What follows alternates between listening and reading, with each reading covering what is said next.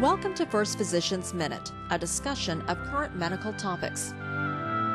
The American Heart Association recommends healthy adults participate in 30 minutes of moderate physical activity at least 5 times a week to maintain good health and reduce the risk of chronic disease. The new year's a great time to begin a change in your lifestyle by adding exercise to your daily routine.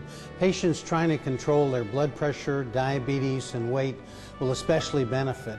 But remember to check with your doctor before starting a new exercise program.